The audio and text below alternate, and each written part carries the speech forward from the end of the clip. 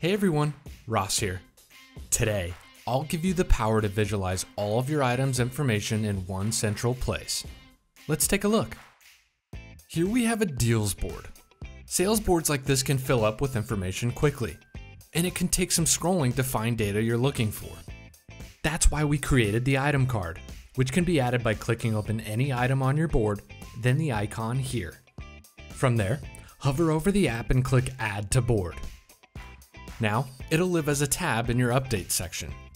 You can set this tab as the default for when you open up an item, or favorite it to show second behind item updates. As a note, CRM product users will have the item card pre-installed on boards, titled Overview, as you can see here. Okay, back to where we were. With this time-saving information widget, you'll see all of the relevant data for each item at a glance in card form. The best thing? It's fully customizable. Just access the settings from this menu. Here, I'll elect to include only columns with the numbers around a deal. So now instead of scrolling to see each number, I just need to click open an item to see the numbers organized the way I'd like. I can even edit the item information from this screen too. Isn't that cool? Add different components to the item card by incorporating widgets. Widgets allow users to centralize even more data on an item or connected boards. We've been looking at the information widget, which you can have multiple of if needed. This text widget, when added, will display a dynamic block with long-form notes from text columns.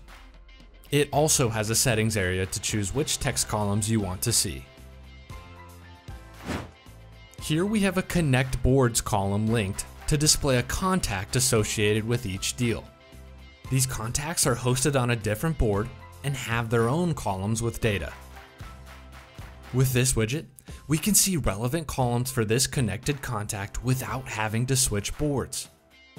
Choose the column to show by clicking on the eye icon here. Easy peasy. Display and edit sub-items laid out with this widget.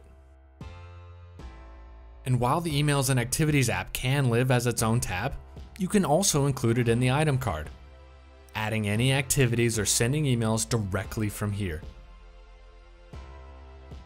All of these widgets are totally flexible. You can adjust the size or arrange the widgets in any way that suits you. And that's it. Say goodbye to endless scrolling to find what you're looking for, and no more switching tabs in the update section to get what you need. Bye for now. Click here for more on monday.com.